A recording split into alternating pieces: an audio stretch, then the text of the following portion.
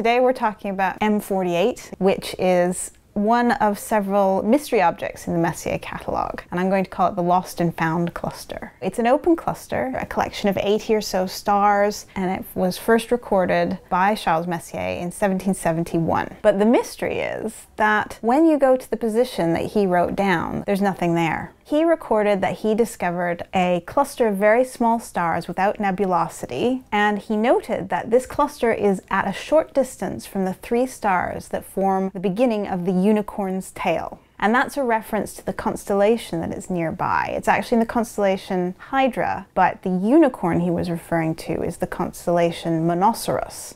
And so the coordinates he gave were right on the border between those two. However, if you go and look at those coordinates, there's no object there. So for quite a long time, this was a bit of a mystery. When you think about how we record where positions are on the sky, Messier had a very difficult job to do. There's no grid marking on the sky that he could reference against. So he was recording offsets from a brighter reference star and recording that difference in position. But he didn't note down which star he used as a reference, so there was no way of going back and figuring out where this cluster was. Independently, the cluster was discovered first by Johann Bode a few years later and Caroline Herschel. So the cluster that we now have identified as M48 appears in observations that they did. And around about the 1960s, astronomer and historian of science Owen Gingerich put together a compelling case that supported the ideas of some previous astronomers who had identified in the general vicinity of Hydra and Monoceros another open cluster, NGC 2548, that they thought might be the candidate. And by reconstructing Messier's methods and by doing a search of the sky nearby, it's fairly clear now that we've uncovered the candidate that Messier actually discovered. But I thought what might be interesting is to delve a little deeper into how we've gone from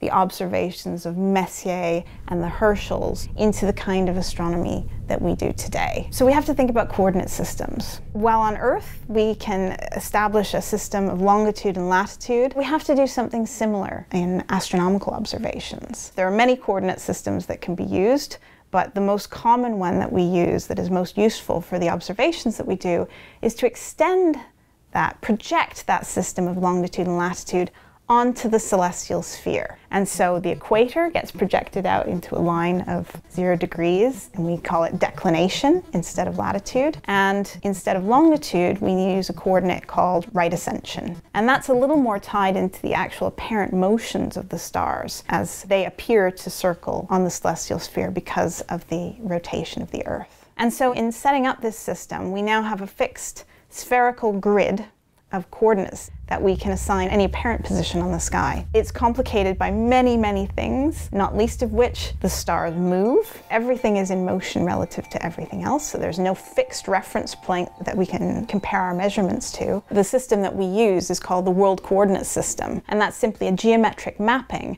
that says this pixel on this image corresponds to that point on the sky in right ascension and declination,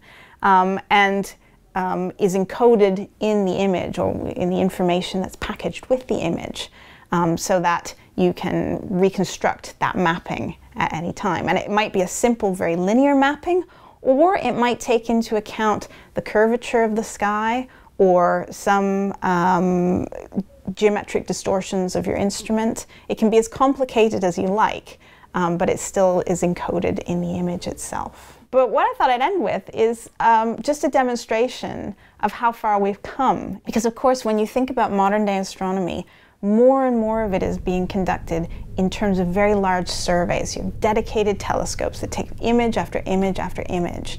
And it's really helpful to be able to know where you're looking at in the sky. So there's a very neat website developed by a number of professional astronomers called astrometry.net, and what it does is allow you to upload an image, any image of the sky, and it will use the information contained within the image data itself to figure out where in the sky that image has come from. And the way it works is by connecting groups of 4 stars called quads, and then comparing all the quads in the image, or enough quads in the image, against some reference list from very large all-sky surveys of stars to pick up where in the sky that image is pointing. So you can go out, you take a picture with your iPhone, as long as you can see some stars, you can upload it, and it will tell you which stars those are. So I tried this last night. I couldn't take a very good picture of the sky. So what I did is I uploaded an image of M48, the open cluster that we finally decided was Messier's missing object. And this is what it found. It just took a few minutes and correctly identified that this was NGC 2548, otherwise known as M48, and was able to pick out all of these different stars within the image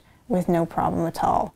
It could tell me the right ascension and declination of the image, the angular size on the sky, and which way it was pointing. And it could encode all of that in a world coordinate system. They call it. All through this atlas, you'll find galaxies that it says, oh yeah, there's an Messier in this one, or there isn't one in this one, etc. But nobody really knows why they're there, how they form,